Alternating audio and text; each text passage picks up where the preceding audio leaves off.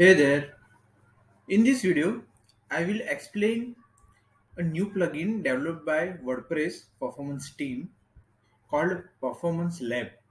So, if you are a WordPress developer, a plugin developer, or a theme developer, or you might be a content author who use WordPress for creating websites, and if you have used a heavy themes or heavy plugins like WooCommerce and some other related plugins, your site must be little bit lower in performance. So in history, it is said that WordPress is having issue with performance. So WordPress core team, a WordPress performance team has created a plugin that will give you a better idea what are the things you should do to make your WordPress a better. Okay, so in this video, I will go through that plugin in detail so you can have a better idea. So the Performance Lab plugin, a WordPress performance team has created, and the first version is already there. So as you can see on my screen, this Performance Lab plugin is there. It is created by WordPress Performance Group. Okay, so the Performance Lab plugin is a collection of modules focused on enhancing performance for your site, most of which should be eventually be merged in WordPress core in the future, I guess. The plugin allows to individually enable and test the module to get their benefits before they become available in WordPress core and to provide feedback to further improve the solutions. So there are few points that this plugin provides. The Performance Lab is the Performance Lab plugin is a set of modules. So as you can see, currently the plugin includes the following performance modules: the WebP uploads. So let's first install this plugin and let's see how it looks. Okay, so let's add a new plugin. It is very easy to install and activate the plugin. So find for Performance Lab. The first result should be your plugin. So this is the Performance Lab plugin you should install. Okay. Okay. So historically, feature projects have usually been implemented as separate feature plugins. The Performance Lab plugin provides a centralized location for performance related features which are intended to eventually be merged into WordPress core. Okay, so it should be considered a beta testing plugin. Okay, it's a beta one, it's not the real. You can use as a beta testing plugin. It's a beta, yeah. So the plugins performance modules can be individually enabled. So how? In settings, there is a tab performance. Okay, here you can see WebP uploads. You can enable WebP uploads. So once you check this, it will create WebP version of new JPEG image uploads if supported by the server. So by default, if you upload the JPEG images, it will not convert into WebP uploads, WebP files, WebP images. The .webp is a very popular and newly you can say the image or image type, and it is very useful in performance. So if you enable this option, it will create a WebP version of JPEG. Okay. The next one is site health. So yeah, one more point here. So it will create a .webp images out of JPEG, and if the server supports the .webp image extension, then on front end when the website will load, it will load .webp file, WebP images. So it will be a very good efficiency in the page loading. So that's the benefit of WebP images. The next is site health.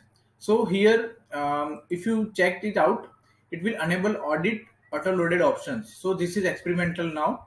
It will add a check of auto loaded options in site health status. Okay.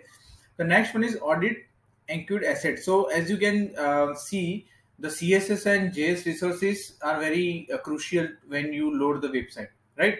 So this option will enable audit enqueued assets, the enqueued CSS and JS files.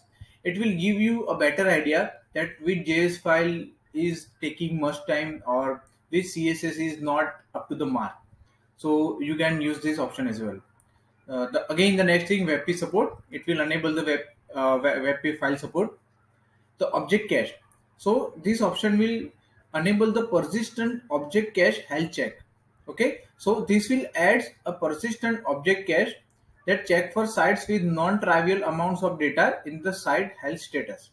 So you can check the required options and save.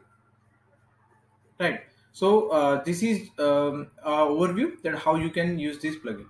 So another benefit of the single plugin approach taken with the Performance Lab plugin is that it provides room for experimentations.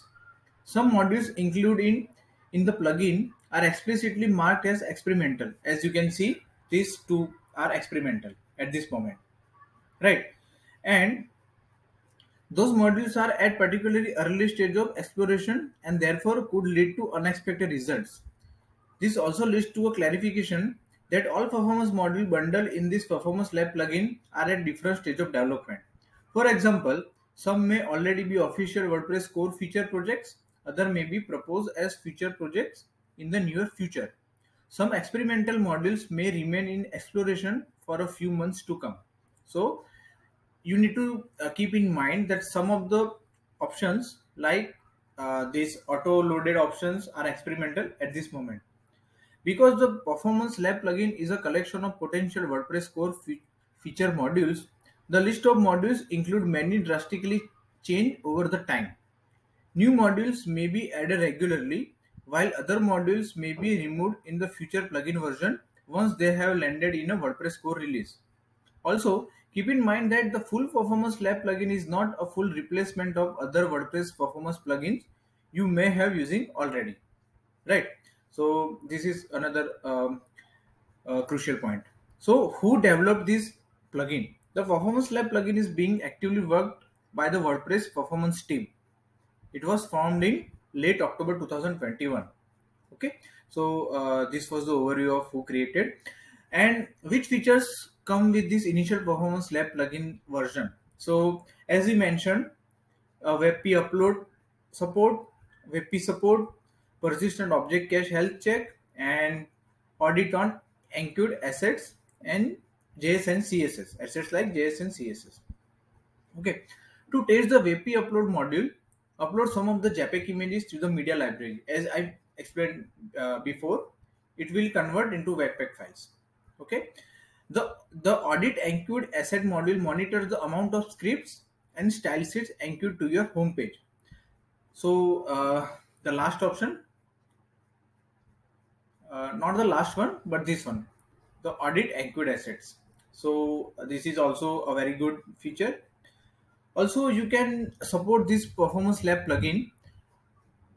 I will show you how. There is a GitHub repository called WordPress Performance, and here you can see issues are listed. You can go through open issues, and if you find anything that you can solve or you can contribute, you can always create a patch or a fix and create pull request. So it will be useful to the community, right? So that was the quick overview of WordPress Performance Lab plugin. I hope you like this video. If you want to see more videos like this, please subscribe to my channel. If you want to say anything, please leave your comments below. That's all for this video. Thank you.